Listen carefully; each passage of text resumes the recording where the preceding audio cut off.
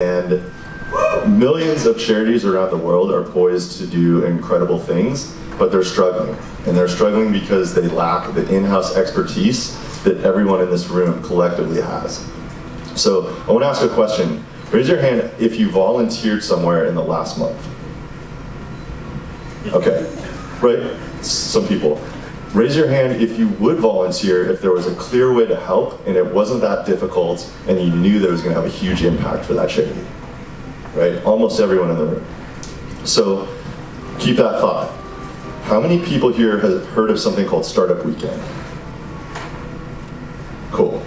All right. These are amazing events. For the people that don't know, a Startup Weekend, it's a global movement. At any given point in the world, on a Saturday, there's probably 5 to 10 of these running all over the world. And these are events where 100 people come together and work to launch a product from zero to launch in the course of a weekend. And they're amazing. I've been to 9 of them. I ran 3 of them. I'm a huge proponent of these things for so many reasons. But you learn so much. You meet cool people. It's kind of the same reason that we're all here on this boat. Very similar thing. But you learn these skills in the pursuit of actually working on something real and building a real product. The only problem with these events is that they're wasteful.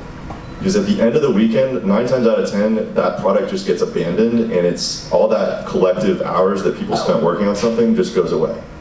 What I'm proposing is something, nothing short of building a global movement, except instead of building these vaporware products that just get thrown away, we actually pair up with local charities and we get all the same benefits of working in the similar format as Startup Weekend, only to advance the cause of a local charity. Right?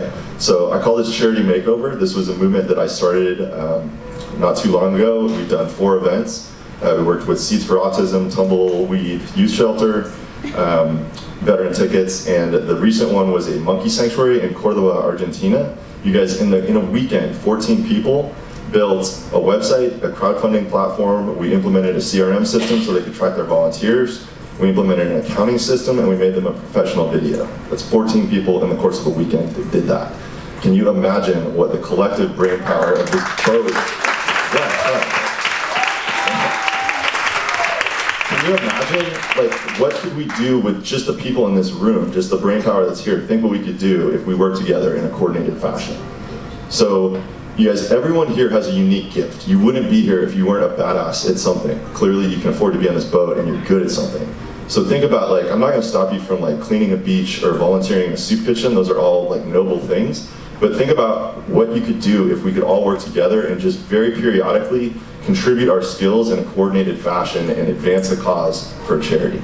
So my ask for everyone in the room is that you consider going to charitymakeover.com, hit the volunteer button. Actually, does this appeal to anyone? Is there anyone who would do this in the room?